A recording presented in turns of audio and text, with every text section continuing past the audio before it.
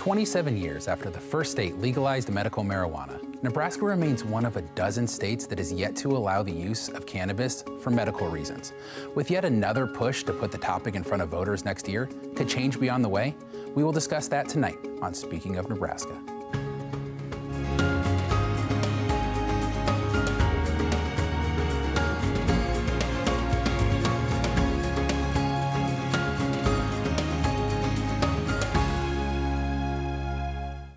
Thanks for joining us on Speaking of Nebraska. I'm Nebraska Public Media News Director Jay Omar.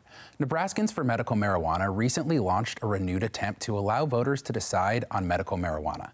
Petition drives have been unsuccessful in the past for varying reasons, and bills in the legislature have been unable to gain traction.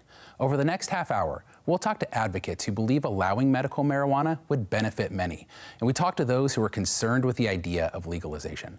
But first, Nebraska Public Media wanted to know about how Nebraskans feel about the highly debated topic. Jolie Peel has this story. Researchers at the University of Nebraska-Lincoln have been asking Nebraskans about their opinions on medical marijuana since 2020. The response has been consistent the last 3 years. Around 83% of people support it. Patrick Haybecker, a research assistant professor for the Rural Drug Addiction Research Center, says the survey asks respondents if they support recreational and medical marijuana, if they support only medical marijuana, or if they don't support legalizing any kind of marijuana. And we did that as an attempt to sort of get a better handle on what is the statewide opinion and feelings towards this and what they think should be legal or not. The survey goes out to 8,000 households. Researchers split the state into 8 regions of 1,000 households.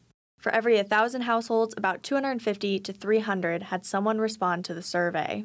The lack of surprise would be that there isn't a big difference by area. So when we look at the behavioral health region, so the Panhandle, doesn't look super different from what we see around Lincoln or Omaha or what we see in sort of the North region. There's a fairly strong level of agreement that medical marijuana should be the legal option for the substance in the state. He also says there aren't differences across party lines. The party differences come in with opinions on recreational marijuana. Haybecker says Republicans are more likely to be against recreational use. Along with asking about people's opinions on medical marijuana, researchers asked if the respondent would use medical marijuana if it was legal. About 30% of respondents said yes. So there's clearly a market of folks who are interested in this and are looking forward to taking advantage of this sort of medical product. Earlier this year, the U.S. Department of Health and Human Services recommended that marijuana be reclassified as a Schedule III drug instead of Schedule I under the Controlled Substances Act. A timeline for when that will happen isn't set, but a decision is likely to come before the 2024 presidential election. Haybecker says this would show there's a medical justification for marijuana. And I think that gives a lot of backing towards attempts for medical marijuana specifically, because it's then saying the federal government now recognizes there are medical uses for this. Why isn't this represented at the state level? Nebraskans for Medical Marijuana tried to get the topic on the ballot in 2020 and 2022. In 2020, the initiative gathered enough signatures, but was tossed out by the Supreme Court. In 2022, the effort faced financial issues and didn't get enough signatures. For Nebraska Public Media News, I'm Jolie Peel.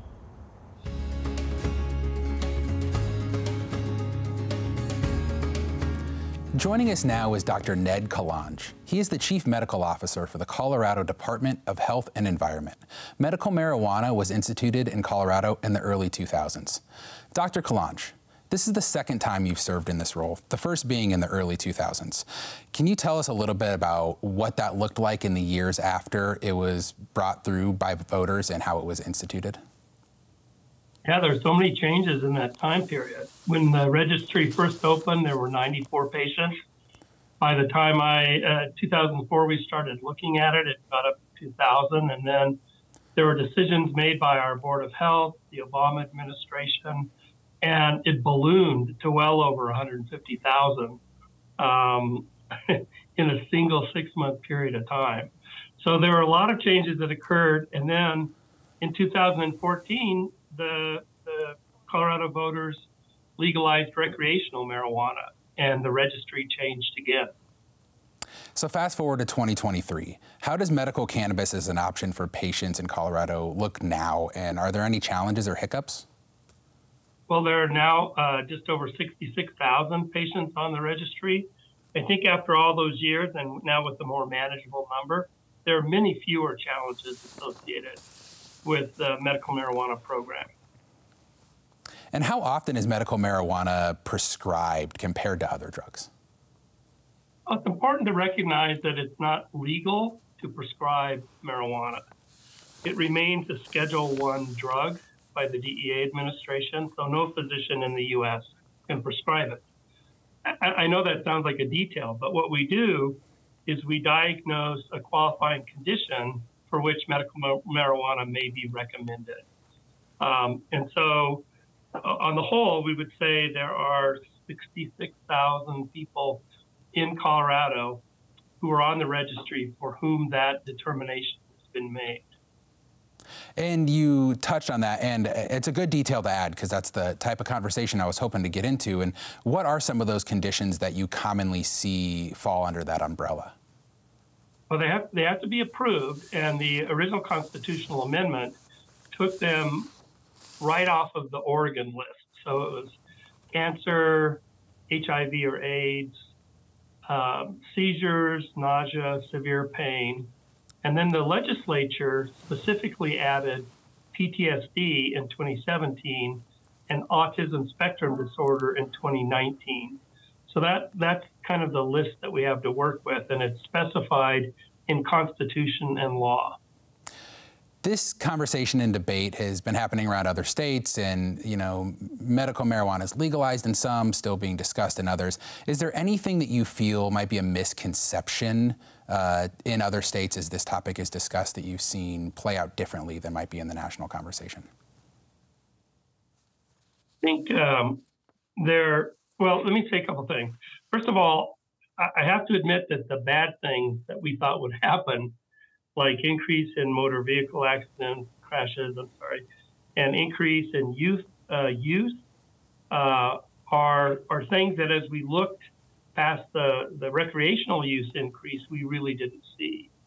I think when we didn't have recreational use, the medical marijuana program became the de facto route of getting recreational marijuana, because all you had to do is have a clinician say that you had one of the qualifying conditions and you could get a registry card.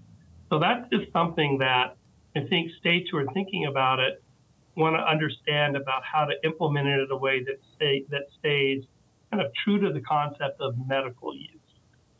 The other thing is that it does kind of set the stage of thinking about marijuana as medicine, and that is associated with people thinking about marijuana differently.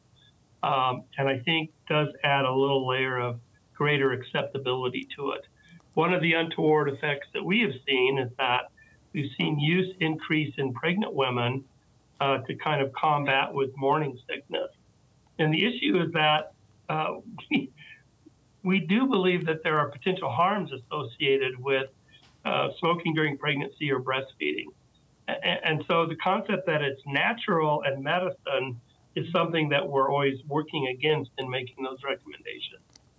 Dr. Kalanj, I really appreciate you making time for us today. I know you're a busy man, but your insight is very welcomed in this discussion, so thank you very much. Thank you for having me. Next, we sit down with John Keene, a former state senator and co-chair of Smart Approaches to Marijuana, Nebraska. We will discuss why he feels legalization isn't in the state's best interest. And he isn't alone. When asked about the latest initiative, Nebraska Governor Jim Pillen said in a statement, quote, "I believe in protecting our kids. The legalization of marijuana poses demonstrated harm to our children. Access to medical marijuana should only happen if it has undergone the FDA-approved process."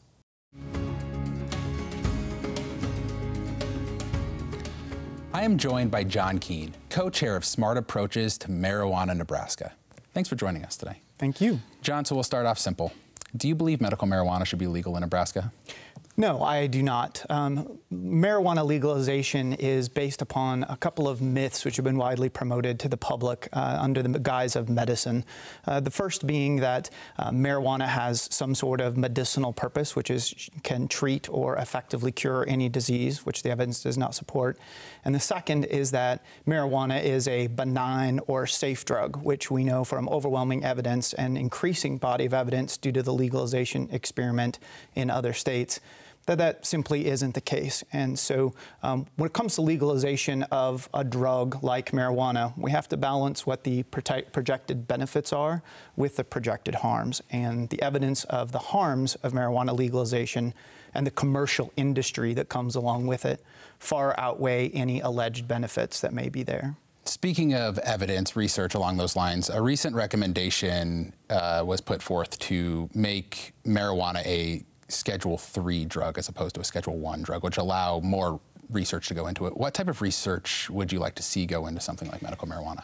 You know, any drug or compound that is utilized for medicinal purposes should go through a rigorous evaluation process to prove, like with any other medicine or drug, its efficacy and its safety, giving clear guidelines for how it should be used and how it can be used by both patients and prescribers in a safe and effective method. The challenge with marijuana is that plant-based marijuana as a dispensary-based product has never been shown to have any efficacy for the treatment or cure of any single disease or disorder. There are specific compounds in the marijuana plant which have been investigated and have shown promise for certain very limited conditions. For example, CBD or cannabidiol with application for very specific types of seizure disorders, as well as for spasticity associated with multiple sclerosis. The issue of rescheduling is an interesting one because currently scheduled as a Schedule I drug, it's been determined by the Drug Enforcement Administration to not have any known or accepted medical purposes. To jump to a Schedule III classification bypasses Schedule II, where most of our drugs and compounds which have a high abuse potential, which marijuana does, are located. So think opioids and others are Schedule II compounds. Rescheduling is certainly a discussion that I think should be had, especially in light of interest in further exploring compounds within the marijuana product, and it would open a pathway for FDA approval. Going to Schedule III is just simply a step too far. Looking at rescheduling to Schedule II, and then all of the regulations that would come around the use of that product is obviously something that is worth consideration and discussion. You've spoken on this topic a lot throughout your career. Mm-hmm. What makes you so passionate about what you believe here? Kids. Marijuana and its impact on a community is disproportionately borne by two populations, the vulnerable and by children. When we look at the normalization due to the commercial industry of the marijuana industry and the commercialization of this business, the target audience and those that have the most negative impacts are children. 30% of high school seniors report having used marijuana in the last 12 months. 6% of those seniors report having used marijuana in the last 30 days. What we do know about the harms of marijuana that are clear is the impacts on the developing brain, particularly that of adolescents, the risk associated with mental illness, with cannabis use disorder, with cannabis emesis disorder. And when we look at the risk and the challenges already faced by today's youth with mental health, with substance abuse, adding in the normalization and developing a commercial industry which expands that risk is simply a step too far. In my earlier career as a college professor, I actually observed a student in a classroom setting undergo a psychotic break. He was a student from California that had a medical marijuana card for anxiety and sleeplessness and had been self-administering, which is part of the process in this dispensary model. And he had a very public psychotic break that required emergency room sedation to get under control in a 72-hour psych hold. When you see and observe those kinds of impacts of marijuana use, it has a lasting impact and can make you very passionate about the subject. John, in one sentence, what would you say to somebody who's undecided on this topic? Look at the evidence, and the evidence is clear. The harms of marijuana commercialization and legalization far outweigh any demonstrated scientific benefit. Thank you so much for taking the time today. I really appreciate you being here. Thank you. Just ahead, we're joined by Lancaster County Sheriff Terry Wagner, who filed the lawsuit in 2020 that led to the medical marijuana initiative not appearing on the ballot despite receiving enough signatures. Welcome back to Speaking of Nebraska. I'm joined today by Lancaster County Sheriff Terry Wagner. Sheriff Wagner has served in his role for almost 30 years and joins us to talk about the push for medical marijuana in Nebraska. Thanks so much for joining us, You bet. Sheriff. Glad to be here. Thank you. Nebraska is only one of 12 states that does not allow medical marijuana. Do you believe that it should remain illegal in Nebraska? I do. First off, marijuana is not medicine. But I think more importantly, if and when there's proper testing done on marijuana and it's determined to be, instead of a Schedule I narcotic, that it's determined to be and have medicinal value, then I think things should progress like any other pharmaceutical drug. So I think it should follow the same procedures that all other drugs follow. From a law enforcement perspective, would legalizing medical marijuana present any challenges, in your opinion? Well, it would, because obviously if you contact somebody with marijuana, then you could have to determine whether they're possessing it legally for medicinal purposes or whether it's possessed for illicit purposes. So yeah, it's going to present some challenges there, but nothing that can't be overcome. Have you ever talked with law enforcement leaders in other states where medical marijuana is legalized, and have they ever discussed any challenges or anything with the implementation? I went to a conference in Colorado in January of 2015, and so they had medicinal marijuana in, I think, 2008, and then they legalized it for recreational purposes in 2014, and it took effect in 2015. And they talked about the challenges of transitioning from medicinal to recreational and what they've learned from it. But what they said was that it was such a scam because the majority of people in Colorado who were using medicinal marijuana were males between the ages of 21 and 38. There were only a handful of doctors, I'm going to say less than 30, that were prescribing 90% of the medicinal marijuana. So if you found one of these doctors, you could go and say, I've got chronic pain, and they would write you a script for marijuana and you could get it. And so that was really as simple as it got. In 2020, when there was a ballot initiative to legalize medical marijuana, you filed a lawsuit challenging the petition, eventually led to the Nebraska Supreme Court not placing it on the ballot. Can you tell us a little bit about what led to you filing that lawsuit? Well, interestingly enough, I was contacted by an attorney who had a client that wanted to challenge that ballot initiative.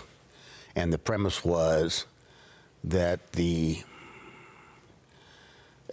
ballot initiative didn't meet the single issue criteria, and that it contained more than that and should have been struck down.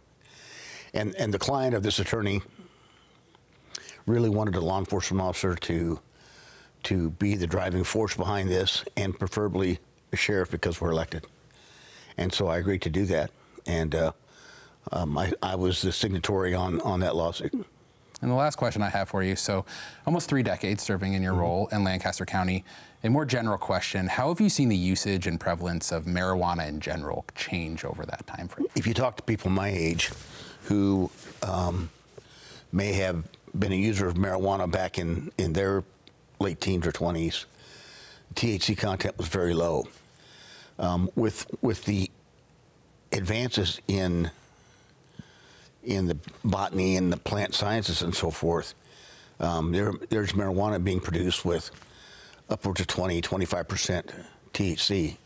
So it's a much stronger product. We're seeing a lot more young people using marijuana, and almost without exception, if we arrest somebody for a hard narcotic like methamphetamine, cocaine, heroin, they're probably going to have marijuana with them. So it's an addition to. Sheriff Wagner, thank you so much for joining us today. I really appreciate you taking the time to discuss this issue and yeah, have a conversation about it. Okay, so, thank you very much. You got it.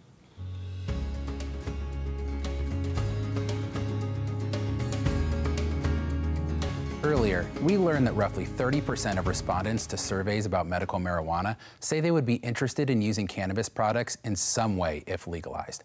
One of those people would be Marcy Reed, but not for herself. Instead, she's been fighting for medical marijuana legalization on behalf of her son, Kyler. Nebraska Public Media's Jolie Peel sat down with them to hear their story.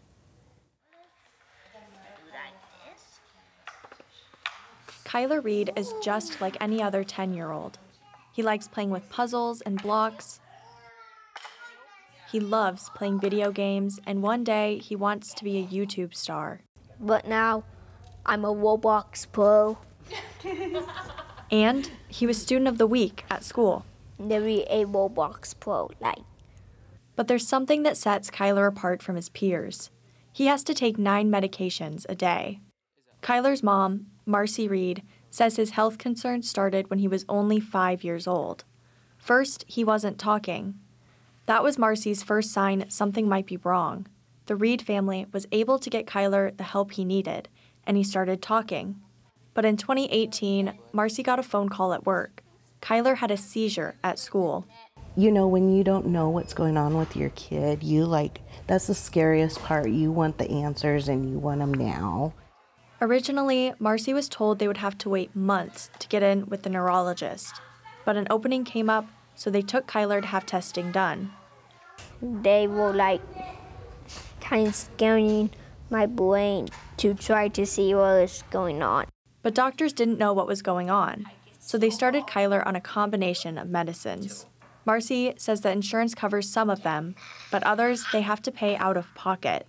One medication cost them $1,000 a month, but they were able to use a coupon to make it more affordable.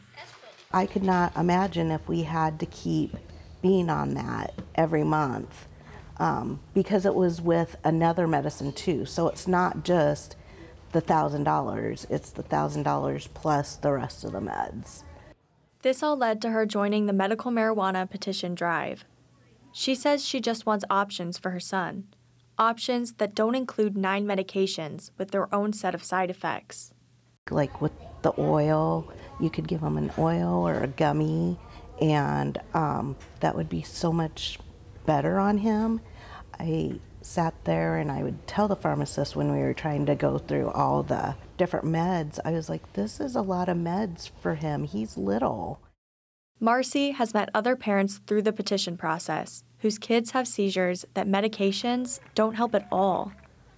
Nebraskans for Medical Marijuana has 2 petitions circulating. The first covers protections for patients, healthcare practitioners, and caregivers. The second, Marcy says, covers everything else, from the manufacturer to the delivery. The petition also calls for the creation of a Nebraska Medical Cannabis Commission that would help regulate medical marijuana in the state. It's the people that need it medically that can't get it.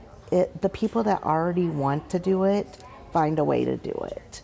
For Kyler, Marcy says medical marijuana could bring his medicine count down. She told us she'll never stop fighting for her son to have the choice. To help make that happen, Marcy is out getting signatures whenever she can, even at our interview.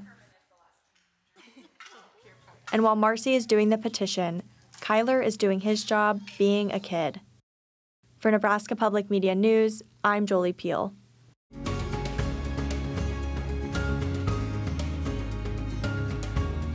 Welcome back to Speaking of Nebraska. I am joined today by Krista Eggers, campaign manager for Nebraskans for Medical Marijuana. Thanks for joining us today. Absolutely. Thanks for having me.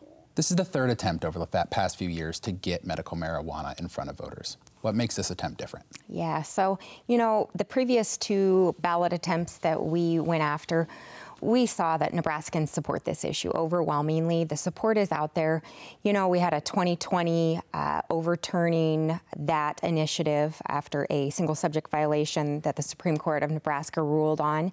And then last time we had to do it strictly grassroots. We lost funding and came incredibly close to qualifying last time. So this go around, we're starting early. This is too important of an issue to walk away from. The state legislative body has not acted on this, so the ballot is the only option, and we believe that's the best option for Nebraska. Krista, what makes you so passionate about this effort? Yeah, so I have my youngest son, Colton, who is now 9. Several years ago, he began experiencing epileptic seizures. And at the time, we had gone through every medication, every combination treatment. He wasn't a surgical candidate. And so his doctors out of state mentioned medical cannabis. And of course, when we said, tell us more about it, they said, we can't. You don't live in a legal state, so you should go back home, move, or get it legalized. And I chose the latter, and it has become something that's not just about my child, but about so many Nebraskans who are hurting. What does the timeline look moving forward for the petition drive? Yeah, so we are actively collecting signatures. We're going into counties across the state. We will continue the signature gathering process until July 3rd of 24. So we have approximately 9 months ahead of us to get those signatures. And then after that, we're hopeful we will be certified for the ballot, and this will appear before voters in November of 24. There was a recent recommendation to change the classification of marijuana from Schedule 1 to Schedule 3. This would allow a lot more research to be done, and question to you would be, what type of research would you like to see done, and what benefits do you think that would provide making a change like that? Yeah, so I definitely think that does need to happen. You know, we know from research being done in other countries that there is something real about cannabis and the ability that it has to alleviate certain ailments, you know, help certain ailments. And so I most definitely think we need to further study that here in the United States. I also think, you know, like many people, it never should have been scheduled as it has, and I think that's prevented us from, again, getting help to people who need it because it remains at Schedule 1.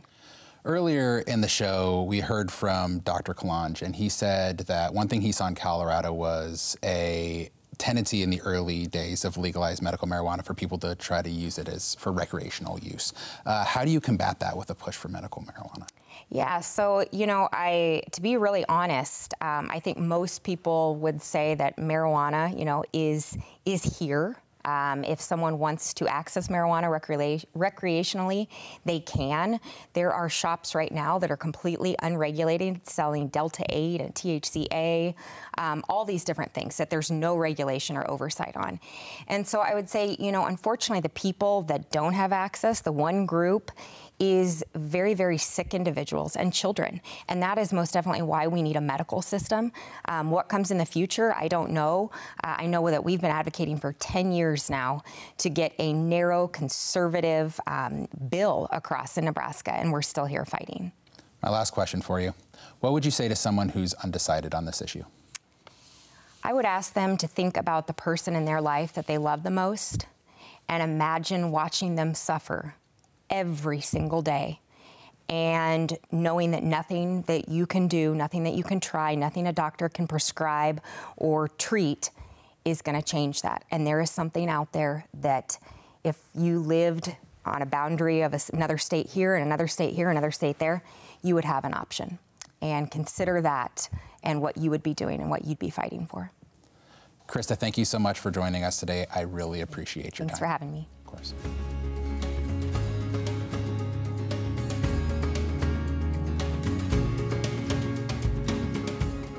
That's all for this week on Speaking of Nebraska. Thank you to all of our guests. Next week, we will take a look at the education landscape in Nebraska and what high schools and colleges are doing to keep local students in the state. I'm Nebraska Public Media News Director Jay Omar. Have a great night.